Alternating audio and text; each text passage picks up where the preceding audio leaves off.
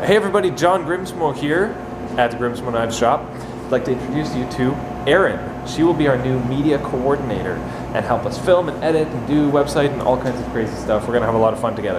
A couple weeks ago, I posted a picture on my Instagram page of a bunch of students from McMaster University who are in a marketing program, and they wanted to do a case study on our business.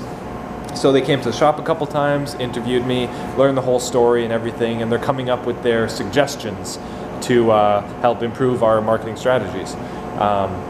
Post more videos is certainly one of them.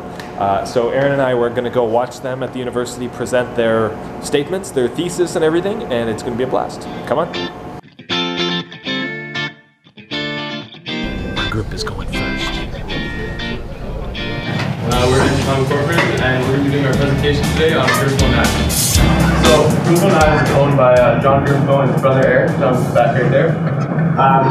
So they focus on producing high-quality, custom full-assisted knives. And I want to talk about what's changed since our last presentation at the company.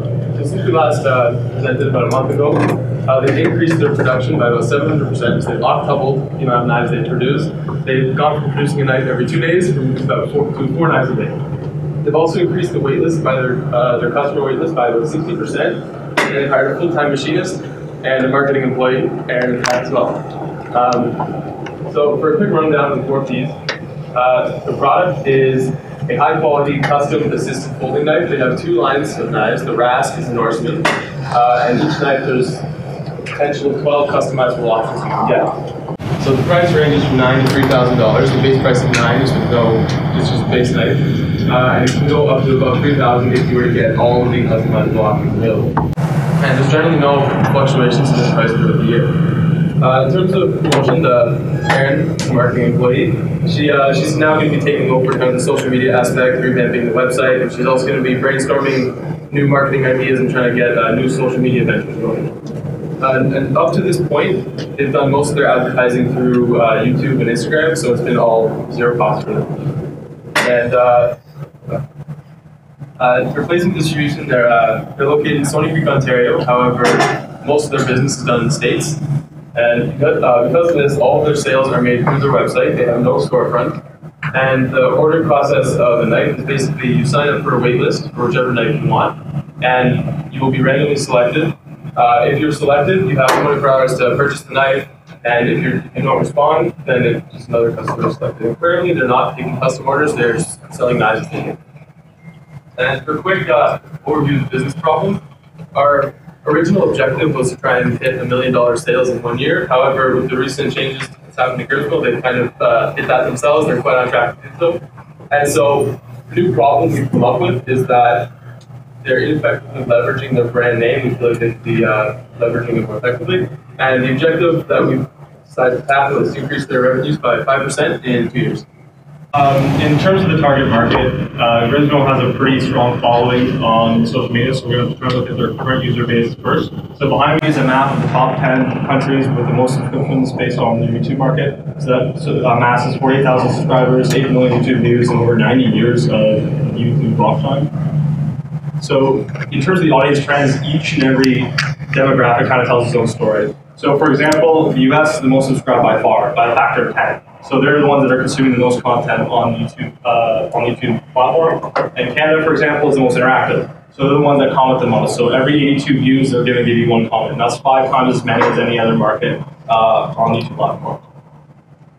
So how does this viewership compare to the website? On the website, there's actually a higher percentage of American visitors as compared to the YouTube platform. If you look at Canada as well, that is also a little bit higher than on the YouTube platform. So this could be correlated perhaps to the fact that Canadians are a little more interactive than everything. And if you look at the trends, you notice that the 5 countries on YouTube are the exact same 5 countries on the website. So this could be an example of people consuming the products on social media and then looking for more information or perhaps even looking to purchase. So the age, the majority of people fall between the ages 24 to 44, so this is about 61%. And these people are also the people with the highest retention rates. So they watch the most, they retain the most, they watch the longest, the most interactive, and they're almost like this in every single category. So these people are also about 97% male, which is a pretty high rate. Because of the current market we have and the information for the industry, we've established a target market as males, American males aged 25 to 44, who are also outdoorsmen or crop servicemen. And these people perceive the product as an extreme luxury item, like an item of extreme quality. And these people are purchasing this as a unique purchase or even a gift. The decision-making criteria is quality over everything, and they're also looking at the attention to detail and the overall design of the object. And this forces the people to kind of ignore the price. They're purchasing the item outside of the cost of its core function, which is stability. The influencers are the Grimsmo brothers themselves. They're the greatest influence of their own product. Their content focused on the manufacturing, design, and everything surrounding the Grimsmo brand causes people within the community to purchase knives. So there's a lot of people in our market, and a lot of those people actually own knives. So between just servicemen and servicewomen, that's 5 million people. 90% of those people own knives, and the vast majority of those people actually own more than one knife. And furthermore, sportsmen alone spend $90 billion annually. So there's 36 million households in the U.S. that contain knives, and 80% of these new knives purchased are one-handed folding knives, exactly the same as what Grimsmo sells. U.S. manufacturers are also doing quite well at over $800 million in gross revenue. There's also a lot of opportunity within the Grimsmo brand. So 50% of all visits to the website are through direct sources. So they're just typing the Grimsmo website name directly in the URL. Facebook also tells a bit of an interesting story, since it's the second most referred social site, even though Grimsmo has no active Facebook page. And this is important because Facebook is still the #1 source of social referrals in terms of sales among websites. Grimsmo is also has an immense brand value that they're currently not leveraging. Grimsmo has a large presence within the international market on their social media, and with the increase in viewership and the rates and retention and everything, these new markets are becoming new and emerging. In terms of threats, there's always a threat towards the legality of knives, especially one-handed folding knives. Although this is very minimal, in the past there has been legislation against automatic knives back in the 50s, so this could potentially be a problem in the future. The economy and loss of disposable income, considering the knife is such a high value, so if people lose disposable income, this could damage the overall sales of the knives. In competition, which Tighe is going to touch on shortly. Some other external factors is a very high barrier of entry for this product, considering the quality of everything and the just sheer time it takes to produce this product. And the lack of suppliers required, since Grimsmo does everything in-house. The really only thing they need is material stock. So moving on to the competitive environment, we'll be looking at the primary competition first. So Grimsmo has custom knives, Shirogorov has custom knives, production knives, which are basically the base model of the custom knives, and mid-tech knives, which are part custom and part outsourced. And then Tighe also has custom and mid-tech knives. Shirogorov and Tighe have official retailers. And as far as customer interaction goes, Grimsmo uses YouTube and Instagram to interact with their followers, and Shirogorov and Tighe only use Instagram. Worldwide shipping, Grimsmo ships everything worldwide, all the products from like their t-shirts and their knives.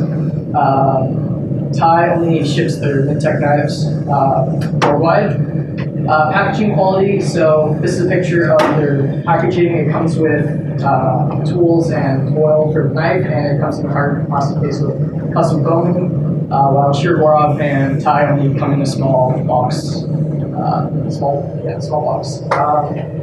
Shirogorov also has a problem with copycat knives, so there's quite a lot of fake Shirogorov knives in circulation, and people buying them they don't know about this, and this hurts their brand image because they're of worse quality compared to the actual thing. So moving on to the secondary competition, I looked at 2 outdoor fishing and knife retailers, Blade HQ and Knife Center, and for this chart, I basically, it's not rated out of 3 because it's more of a yes or no type of deal. So product variety, Blade HQ and Knife Center have a wider range of products. They have, even for knives, they've got kitchen knives, tactical knives, hunting knives, and even the flip knives that Grimsmo makes.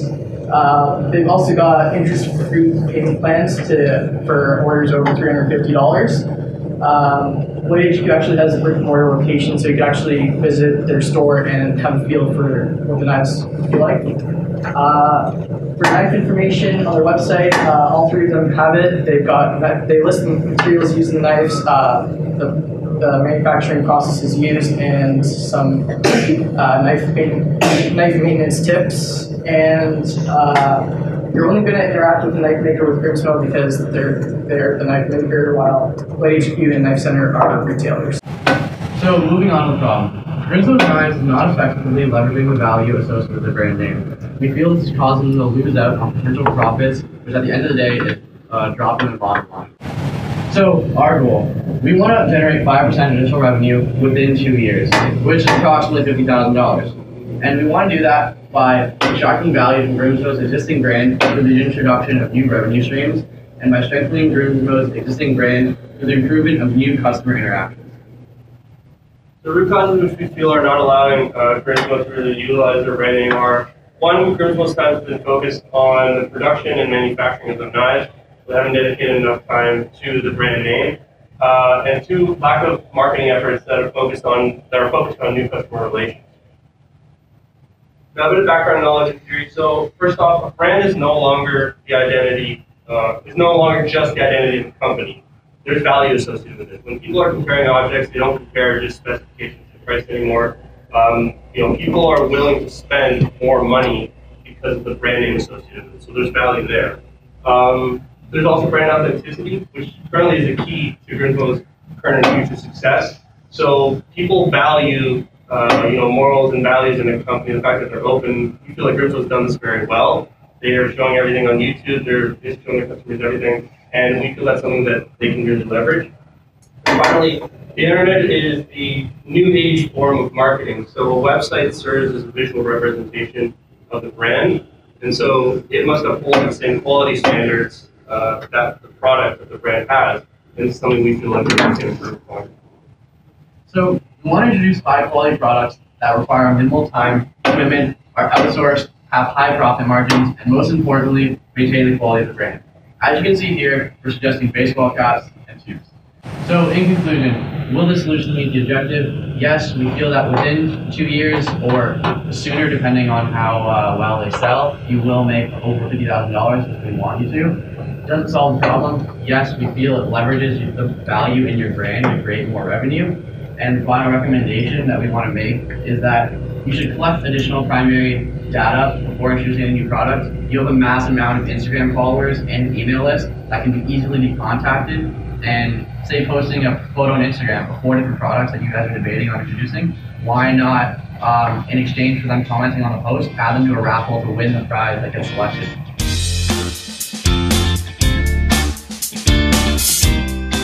All right, so in the marketing presentation, they suggested hats and tubes. Why hats? Well, it comes down that it has to be a product that Grimsmo customers are going to want to use.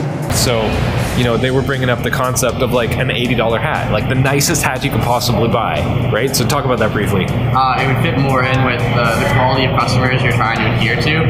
And while most people can't afford $1,000 knives, it's more likely that they could afford a $100 hat to still represent the brand and get your logo out in public. So to you guys, is that ridiculous? Would you actually be mad at us if we started making an $80 or $100 hat? And it would be super nice, obviously, but it's food for thought, right? Like, I don't want to put out a $20 hat that's garbage. Anything else? Like, throw it off. Things that are really big right now are patches. Yeah, I don't know if you looked at that. They're really big into our industry. Yep. I put patches on everything. Really? Because I have on my backpack or on my you wear red suits at school, so patches. What are your guys' backgrounds? Like, what are you going to school for? What do you want to do? I'm in my 4th year of mechanical engineering and management. Okay. And I don't know, I'm in partial right now. I'd like to go into motorsports or manufacturing. Either one of those. Motorsports as in driving, or no, I like designing okay, and stuff like that. Yeah. So advanced materials kind of thing. So actually, just 4 of us, except for Tejas, are in mechanical engineering and management. There's a program here that tacks on business to engineering. Right. So most of us are kind of engineers first and business people later. So I'm in the same program. I'm actually most interested in power generation. Hopefully, I want to get the renewable side, so wind or solar. Not opposed to nuclear either. Sure. That, Tejas? All right, so I'm in business, and I'm focusing on accounting. Nice. Yeah. I'm learning more about accounting, so I kind of get it now from an insider's perspective anyway. I'm Daniel. I'm also in mechanical management 4th year, and I'm interested in more of the manufacturing or like the thermodynamic and energy side of things. Nice. Yeah.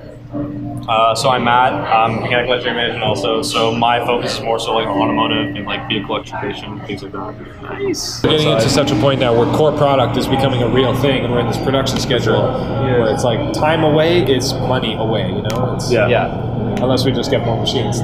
Yeah.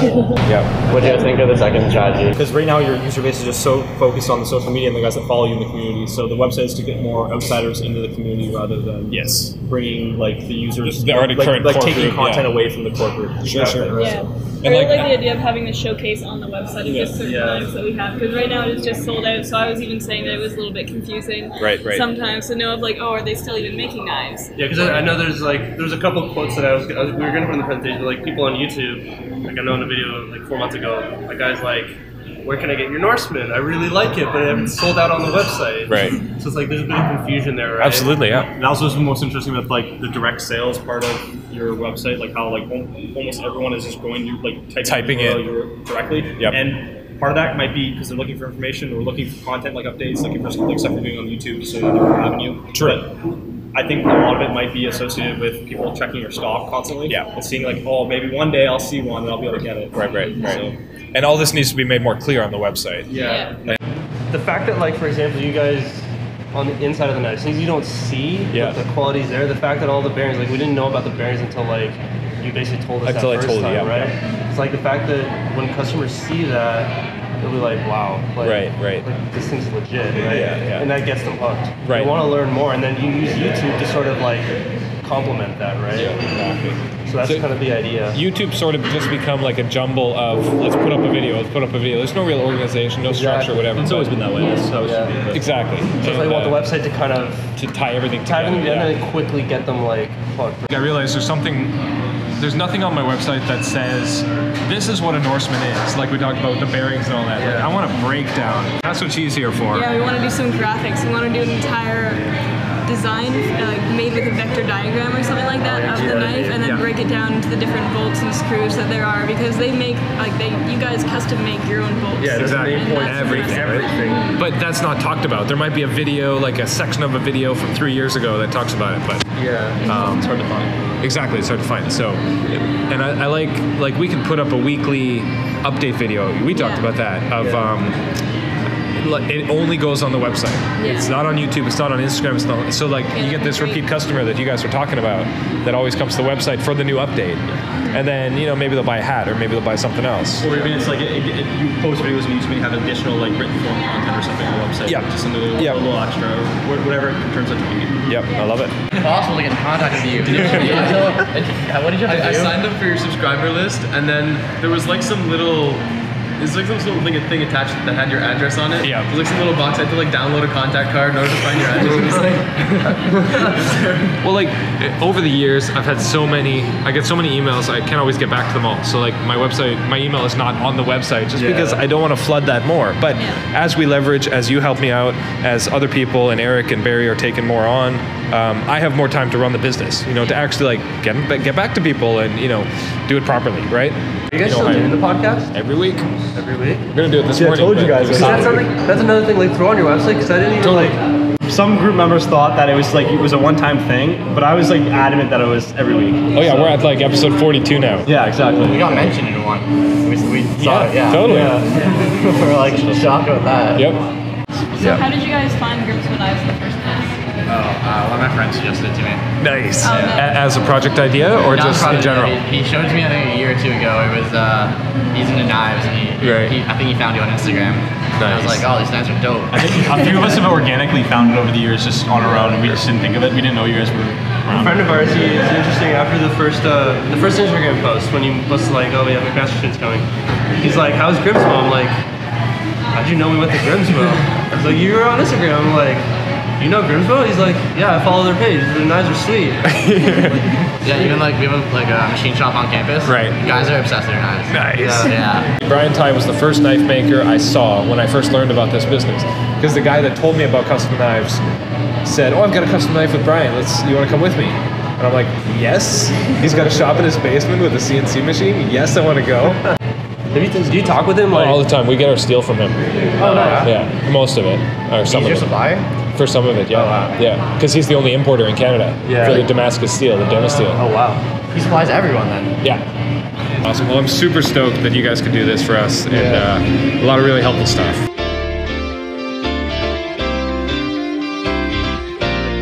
That was super fun. Erin's been, we've known each other for a couple months now through my wife. But she's only really known about our business for like, what, a week and a half? Yeah. Yeah, and almost immediately you're like, yep, I'm in, let's do this. So what was your impression of the presentation, and like, did you know more about us now than? Definitely know more about you guys now, and I definitely have a more clear idea about your business model too. And I think that's the most important thing too, because I've only known about you guys for a short time, like you said. Right. So it's nice that upon coming in on my second week, I can have a little bit of training almost for like, all right, here's what Grimsmo Knives is all about. Here's a great presentation by a bunch of engineers and their strategy, and now just pick that and do it. And just start running with it, right? Yeah, exactly. Like that's part of the reason for bringing her on, is because I have so many crazy ideas, but I'm so slammed that I just want to run with everything. So it's going to be really, really fun. Thank you so much for watching. A lot more coming up. Thanks, guys. Take care.